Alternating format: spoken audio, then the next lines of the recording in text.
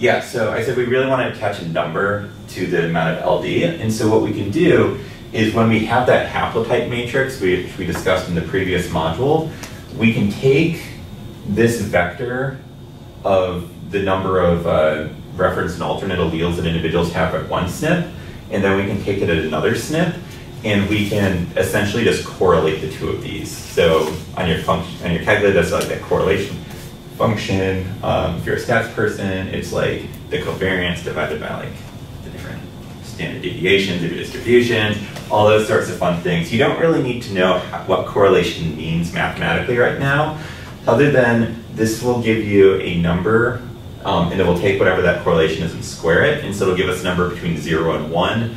0 meaning there's no linkage whatsoever, 1 being perfect linkage, and then it scales between there. So one thing you're going to see all the time are images that look like this. And what this blue line represents your genome, and all these white dots in it represent the different SNPs. And see, these are the RSIDs for the different SNPs. So you can be like, okay, like right here, well, there's actually 3 SNPs right here, because 2 lines go there. So you have 2 SNPs that are super close, one a little close to it, and then this is scaled appropriately so that like you can see how far these SNPs are away from each other visually. And then down here, these tell you the amount of linkage between any 2 SNPs. So like this first box refers to the first SNP and the second SNP, and you can see that it has a linkage score of 93. So if I tell you the allele for this RSID SNP in an individual, you have a good shot of guessing what's at this SNP as well.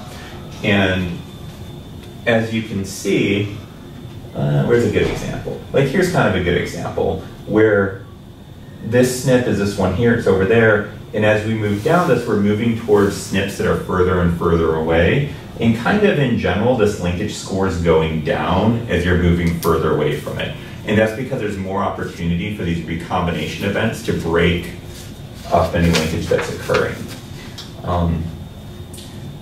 So it's very hard to see on here, but there are these things called blocks, and they're linkage blocks, and there is this black line that goes like that, and another one that goes like that, and they kind of make these triangles that go down.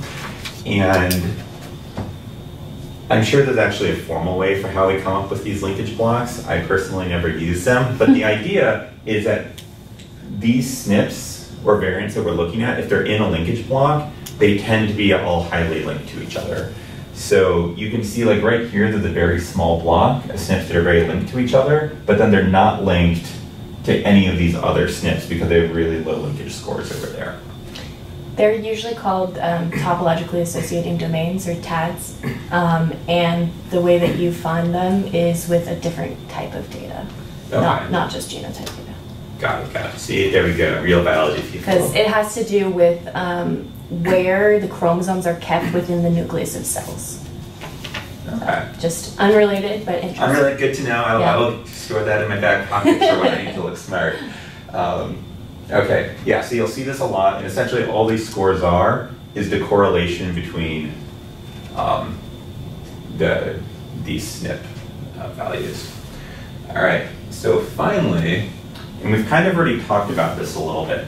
Let's say you have a population and you survey and you only observe these 2 haplotypes.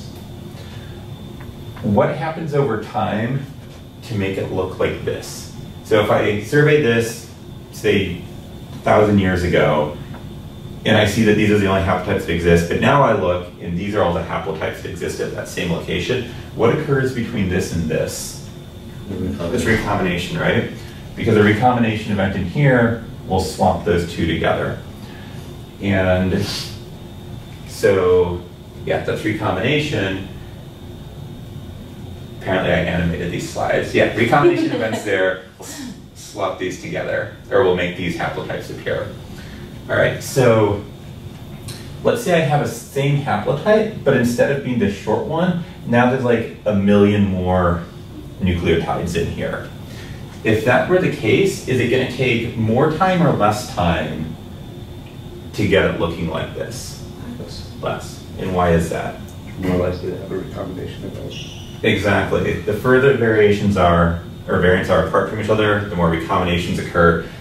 So things go faster. And what this means is that the reason, another reason we have kind of these LD blocks is because if you look at like this SNP, as you move away from it, things you expect to have less LD with it, simply because there's more opportunities for recombination events. So things on like the opposite ends of a chromosome, probably no linkage, just because so many opportunities for recombination to occur.